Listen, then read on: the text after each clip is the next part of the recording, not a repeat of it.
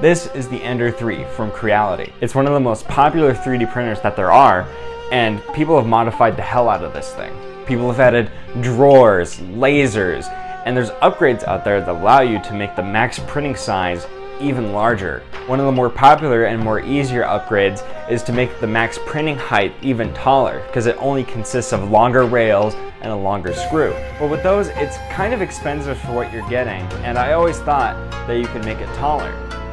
I thought about what sorts of parts and objects I could make with a printer so tall, so I decided to make my 3D printer 6 feet tall.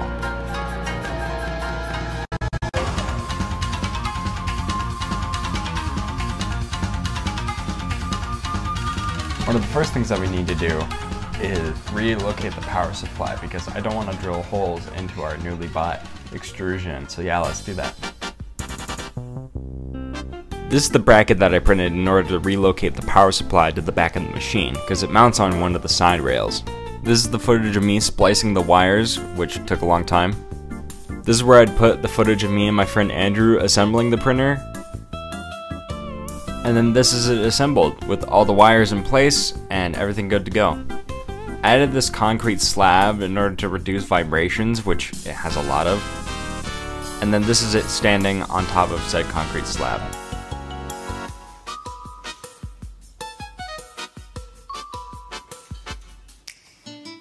The first tall print on this printer is done. I'm about to pull this thing off of the bed.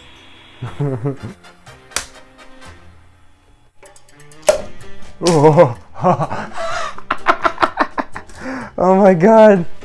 It looks a little scuffed, but considering how long it goes until it starts to have deformation and print defects, that's really good. I printed this tube to see when it would start to wobble, and I could not believe this was my first try, only having to replace the rails, the screw, and do some adjustments in the slicer settings to get it to print. But there's something that we need to improve about the printer. After talking to some family, I came up with this wall mount idea to stop the frame of the printer from rocking back and forth. After doing a quick test and changing a few things on the printer, I went to sleep.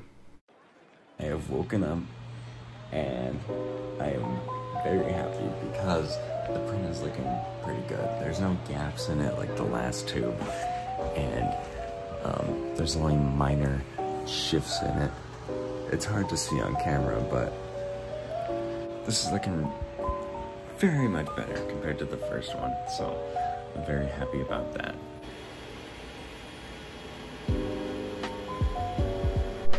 I changed several settings from the last print, which isn't the most thorough research or science, but did you expect serious science from a guy that looks like this?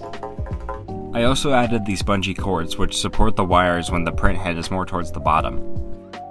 Then I wanted to print something tall, but not too tall. But before we do that, I decided to add some lights to the machine, just to make it look a little cooler.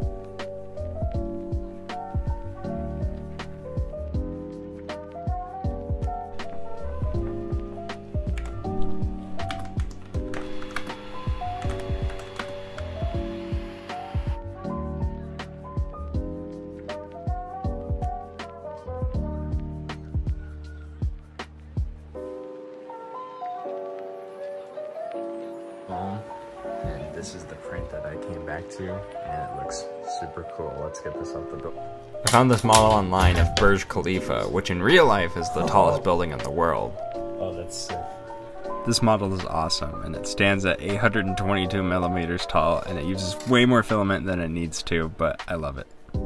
Thanks for watching the video. This thing was super fun to build, except for the parts that weren't, which were most of them. This thing got me really excited, and I can't wait to print some more stuff on it in the future.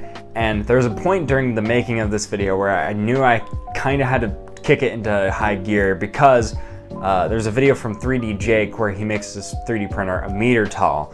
And by kicking it into high gear, I meant procrastinate for the next like 6 months. Next video will come out in a more reasonable time frame and not 10 months from my last upload, which that video kind of sucked, let's be honest. I'm super proud of this model despite its imperfections, and I know that I have to improve my printing game if I want to be able to print tall stuff, and I have an example right here. This was meant to be a coat stand. I designed it in Fusion, and the top of it got really unstable. All these legs started to wobble, and you can see the texture right there. So I'll improve this whole thing, and we'll get some nice parts.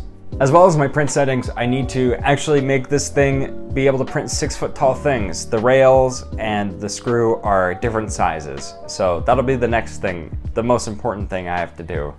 And I'm thinking of adding way more upgrades, but I'm not gonna get into that right now.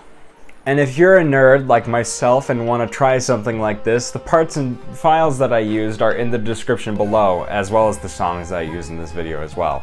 The open builds links are affiliate links, so if you purchase from those, I'll get a small kickback. Okay, I got that all said. Thank you for watching. I'll see you in the next video. Oh.